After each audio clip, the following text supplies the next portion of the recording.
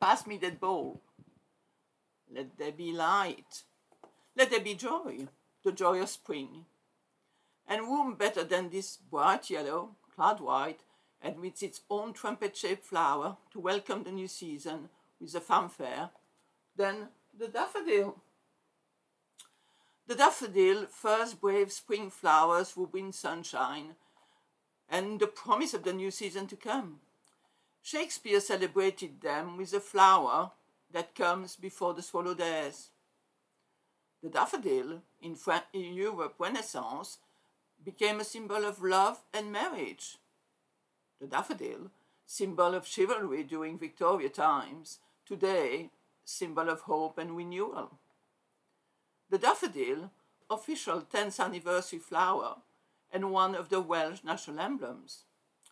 The origin of the flower becoming the national symbol of Wales appears to be an attractive interloper, introduced during the 19th century as a replacement for the humble leek.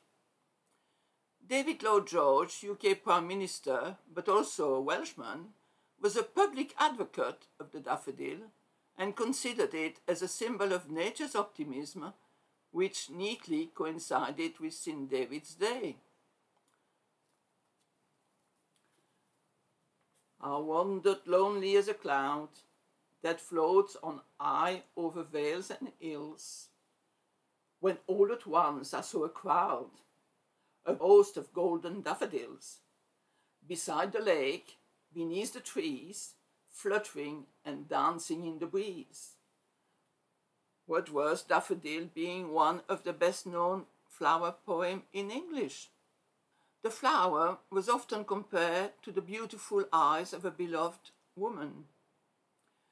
Bunch of daffodils offered as a gift ensures happiness and represents good fortune, while the gift of a single bloom predicts misfortune. Something I didn't know as a child, but each spring a group of us would go armed with bucket, string and scissors to the woods as soon as some bright yellow color came through the undergrowth, and go and pick the wild daffodils, make bunches from them, and took them as a gift to the village elders, always keeping a bunch for the grandparents and the mums. When the good deed was done, we could then go on the side of the road and sell to passing walkers or even stopping cars. Just another means of increasing our pocket money. My grandfather always reminding me not to be too greedy and leave some bloom to go to seed so as to make sure we would be able to go on picking year after year. He told me the seed would take around 5 to 7 years to produce new flowering plants. The daffodil is the official common name for any plants that falls under the genus Narcissus. This include double flowers, plain or spotted, large yellow trumpet, dwarfs, specimen with sprays of flowers such as the jonquil. There are some 88 different types of daffodil. All these descend from a wild daffodil which has been growing and spread mainly from Spain and Portugal to Northern Europe. The plant is named after the vain hunter of Greek mythology, Narcissus. The story of Narcissus, as we know, is sad indeed. A beautiful youth, much adored by every nymph of the forest, had neither eyes nor ears for any of their heartfelt pleas. He was so vain and self-absorbed that he never ever noticed their pain until one day he passed a clear pool and glimpsed at a beautiful youth and fell hopelessly in love with its own image.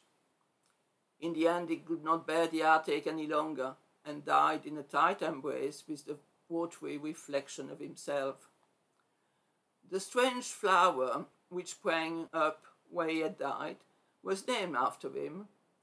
The word Narcissus in Greek means narcotic. The unfortunate youth had died of intoxicating self-love that made him blind to any other love and any other beauty in the world. Narcissus art are indeed intoxicating and can powerfully affect the nervous system. The enchanting smell is mostly used in high-class perfumery. The major quantities of essential oils are produced in the Netherlands, where daffodils have been flowering for a very long time. They were first recorded in 1662. The essential oils is rather strong and heady. It calms nerve and helps release stress and tension.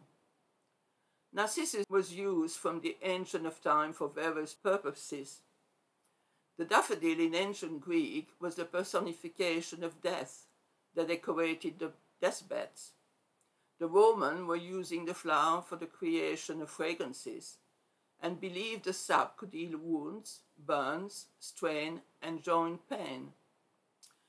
The treatment consisted of a piece of cloth spread with a daffodil ball preparation and applied to the skin. Some people still believe in this treatment, but beware of trying this, as we all know that daffodil sap is very irritant. The Arabs used it in the perfumery as well as to cure baldness.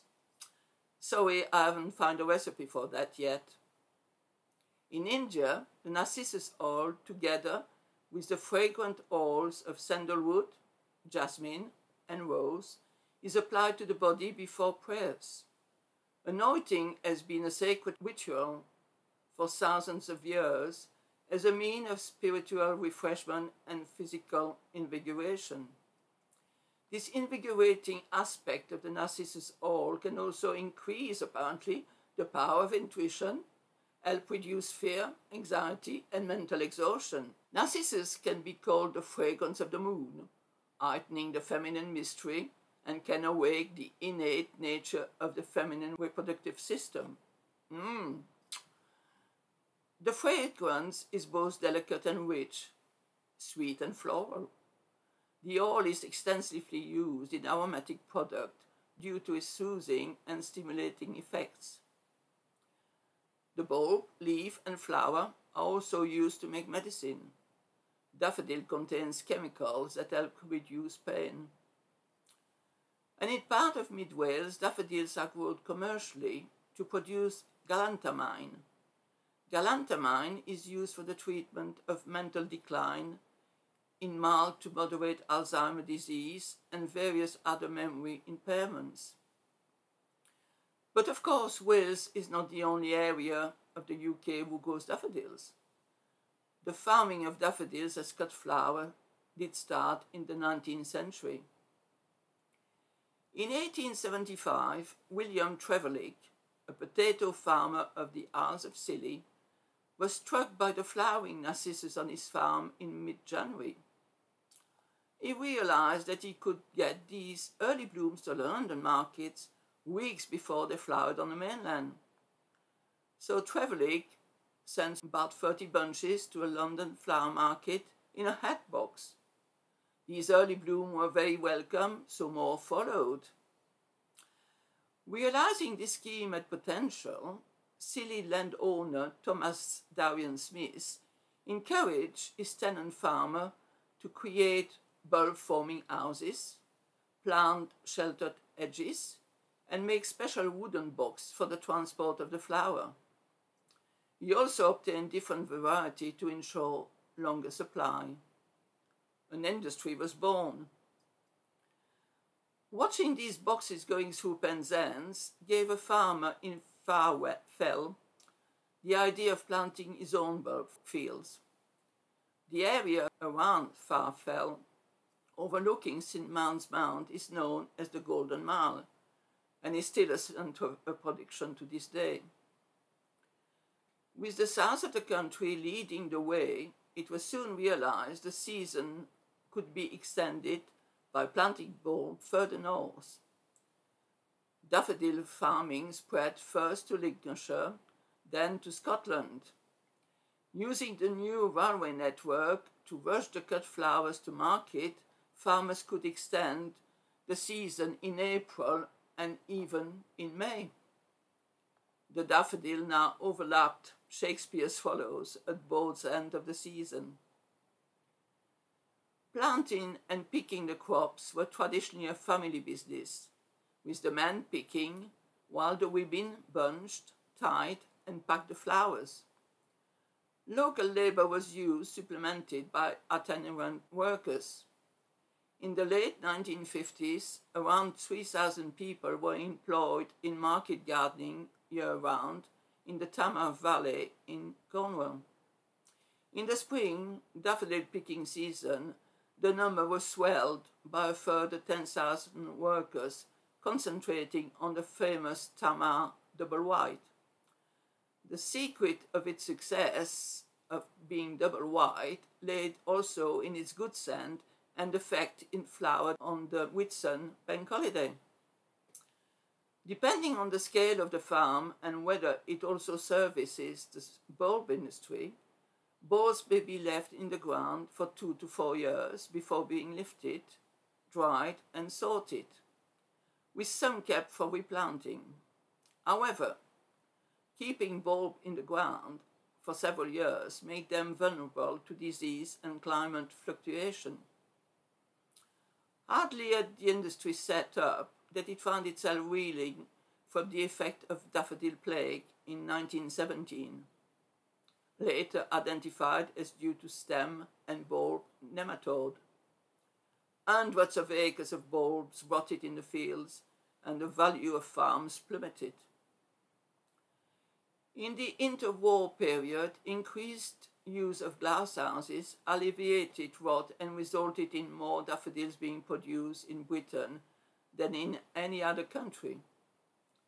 But then, the Dig for Victory campaign demanded that land used for cut flowers should be turned into edible crop, and the rail transport of flowers was banned. Bulbs such as Fortune, who could be sold for £50 a bulb, were simply tipped onto the verges and field edges, where they still flower today and can be still enjoyed. Daffodils are picked in bud and stored at 1 or 2 degrees for their onward journey in the flower market in England and Europe. This method of picking in buds is a change from the past, when then the bloom would be warmed to ensure they open before dispatch. The UK is the world's largest producer of narcissus cut flower and also produces about half the world of daffodil bulbs. Although daffodils farming has declined in some area, the UK still produces 90% of the world cut daffodils and export to Europe and the USA. 80% of these daffodils are grown in Cornwall. Nowadays, beautifully packaged bunches of daffodil can be ordered online to be delivered to customer by first-class post via air or sea from the Isles of Scilly. A return to the original farm to vase, perhaps, a service that all started in 1875 with a hat box. With summer beckoning on the horizon, the daffodil will fade away.